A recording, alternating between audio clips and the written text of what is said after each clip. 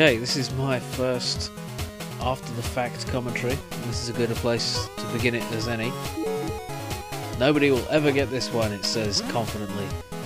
And as you can see, there's that little trinket on the other side of that little block. And the only way to get to it is to flip up this huge, long, multi-screen. And as you can see right here, I'm thinking, should I go back? You can actually see my indecision in the movement of the character. No, fuck it. I'm gonna have a go. And I'm failing at the first hurdle here. It's just so absurd that that little thing is just that little block.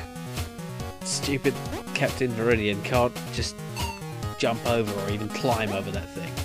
I mean, it's waist high. It's a waist high wall, and you can't get over it. That's the absurdity of this. And yeah, doing things the hard way. The caption at the bottom. Those captions are often quite amusing. Can you guess if I'm going to make this one? Benny Viddy VC. I came, I saw, I conquered, and then I slammed into a red spike and died. You know, and the worst part about it is, once you've made it halfway to the top, you've got to reverse immediately before the platform crumbles underneath you. And look, I go the wrong way.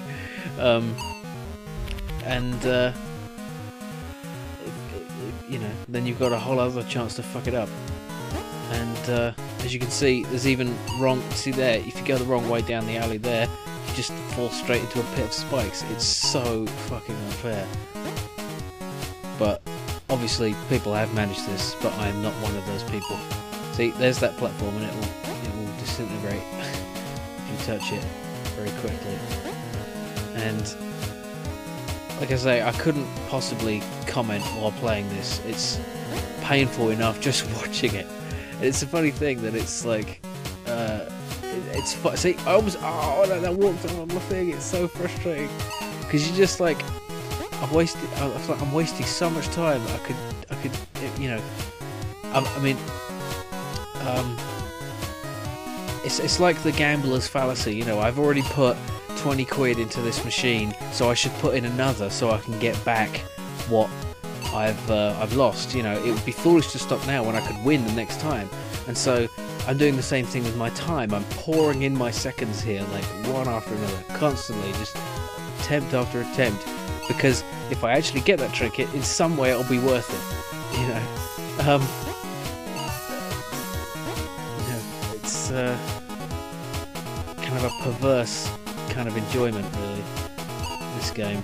And I really did enjoy it. And you know, and thanks again to InsertDiskB for this game. But it's the kind of a game like having a loose tooth. You can't help pressing it. Ow! Oh look, and instantly frustrated, and I just can't be bothered anymore. Well, this is a part where I was quite confused looking at this. How the fuck am I supposed to get through there? You know, a prize for the reckless. I'm like, what the fuck? Oh, fuck this. You know, and you'll see later on what the method is. Now I hate these moving platforms because I get so disoriented. You know, I'm just something about the confusion of up and down, and I'm just not doing very well here. See, look at that. That was like, how the fuck did I do that? I was trying that for a while, and then it just happened. Now see, that's how you do it. You have to get that thing moving and then go back. And I'm like, as soon as I realise that, I think, fuck that. Ah, Viridian, you got off the ship too. It's good to see you're okay, Professor. The ship is badly damaged. Your file's been working on it. We can use your help. I've rushed through that because I wasn't reading at the time. Background interference and suspension prevented the ship from finding a teleport. We've all been teleported to different locations. Oh, that sounds about right. Let's get back to the ship then. After you, Captain. Yeah. I can read fast and I can talk. Energize. Yay! I'm about halfway through the game. Oh no, yeah, more than halfway through at this point.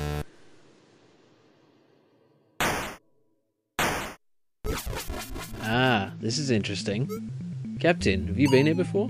What? Where are we? I suspect someone deflected our teleporter transmission. Oh no! Should try to find a teleporter and get back. Now this part is a different section of the game where Vitelary will basically he'll see, I'm just instantly failing. He'll walk in your direction if he's on the same. Follow me, Robionic. If he's on the same floor. So basically, if you're upside down, he won't follow. If you're the right way up, he will follow, as you can see. You can't move to the next screen until he's across. And he doesn't follow like directly to. See, I'm a bit confused by it here at this point. I don't really understand.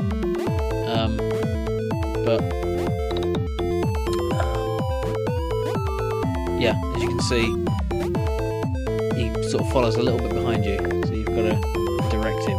Why can't he just use his own fucking common sense? I don't know. Some bloody dumbass. What do you make of all this, Professor? I'm guessing this dimension has something to do with the interference something. Maybe we'll cover it really? Well, it's just a guess. We'll need to go back to the ship or I can do any real tests. Okay. I'm sure I did read that properly. So see now, the nice touch that when Vitelary dies there, she, actually, I keep saying he, don't I? They're all female, despite the lack of any sexual characteristics or even non-sexual characteristics on these creatures. I don't know, are they supposed to be human or aliens? I'm not even sure. Yeah, see, this is a bit tricky because you've got to avoid bringing her forward by standing on that but you've got to stand on that platform to get down there. So it's a bit tricky. It's there. You got to. And then I figure that part out and fuck up the next bit. You know, just gotta jump and then immediately flip. You know, oh, that was close. Whoa! This bit's funny. Ooh, what was that? What was what? A big C thing. I wonder what it does. I don't really know how to answer that question. It's probably best not to acknowledge that at all. Maybe we should take it back to the ship and study it. We really shouldn't think about it too much. Just keep moving. Nice breaking of the fourth wall there. Now this part, I got so pissed off. I actually rage quitted after a while in this. Just at first, I was just completely flabbergasted as to what you were supposed to do. What you've got to do is you've got to first go underneath, you know, on the bottom of them, upside down, and then get onto that little bit on the right, and it's just unbelievably frustrating. In fact, I'm just going to cut to the part where I actually succeed. Now here's my successful attempt. You have to jump up and down this platform to make him move forward. I don't know why you can't just give him instructions. It's so surreal and nonsensical, but there I managed it. But that's only half the story. Now I've got to jump back across and avoid getting my head pushed into those spikes. And now I've got to go back across again. And yeah, thank fuck there's a checkpoint. I wonder if there's anything else worth exploring. We should probably just focus on finding the rest of the crew now. God damn it. Now this is part of the game called the Tower, where the screen is constantly advancing with those spikes at the bottom, and you've got to just quickly get through this damn thing. And it amazes me there's actually a mode of this game where apparently you only get one life and you're supposed to just finish the game with one life. I just find that completely... anyone who can do that is not human. In the nicest possible way. Yes, Captain, I mean, this is my ever-glad Vermilion. What's the situation? Passage of time. Let's see, we better be back then. There's a teleporter in the next room. Yeah. But, can you guess? It's gonna go wrong again. One remains.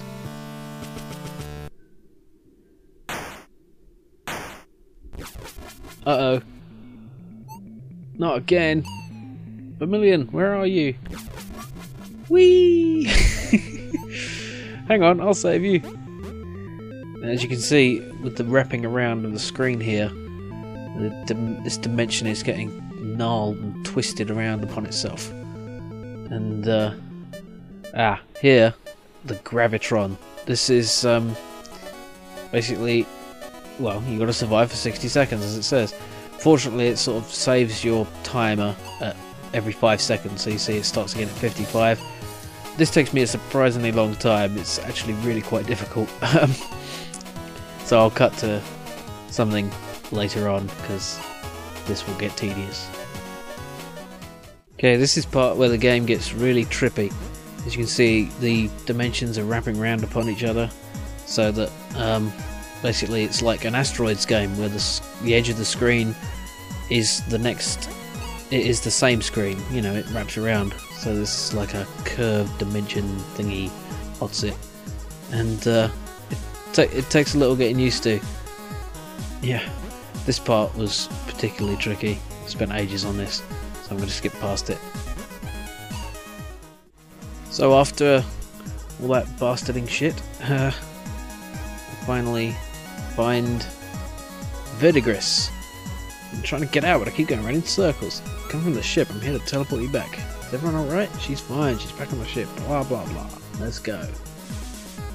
And here's a quick little example. Green dudes can't flip. Murdering twin maker. It's weird. I don't. That's fun, look at that. It's mostly what it's like to be a director doing a director's commentary. Yeah. Directors talk too much about the damn lighting and the shit like that. Want to hear about the story, damn it. Yeah. I prefer writers or actors' commentaries. Anyway, I'm none of those. So, now that was the final crew member. So are we done here? Welcome back. ... Where's Captain Viridian? Shit. Hello? Is anyone there? Temporary fault. Do not adjust the V-hold. Regular service will return shortly. Origami room. I don't know why it's called that. Oh, it's because it's folded in itself. Yeah. You see, that's confusing. You end up... Yeah. Oh, this bit's tricky. I've just been saying that a lot, haven't I? Commenting, oh look, this bit's hard. So here we are, roughly the sort of the end of the game. And Captain Viridian has disabled the dimensional stability generator and escaped into outer space after the whole dimension exploded or something. And that's it. And here are the final stats of how many flips I did, how many times I died. And yeah, do try to keep up. That was the fucking hardest room, absolutely. So this was a great game. And there's more to discover. I haven't explored the whole thing, I just rescued all the crew members. It gives you the opportunity to continue. Unfortunately, my crew members are now beaming me in. Any moment now. There she is. Hello! Captain! You're alright. I knew you'd be okay. We were very worried when you didn't come back. When you turned off the source of the interference, we were able to find you with the ship's scanners and teleport you back on board. That was lucky. Thanks, guys. Girls. It looks like this dimension is starting to destabilize just like our own. We can stay and explore for a little longer, but eventually it will collapse completely. There's no telling exactly how long we have here, but the ship's fixed, so as soon as we are ready we can go home. What now, Captain? Let's find a way to save this dimension. And a way to save our home dimension too. The answer is out there somewhere. Let's go. Yeah. Fun game. Brilliant music. Deceptively simple graphics. And yeah. That's about all I've got to say. Thanks for watching. I'll see you next time.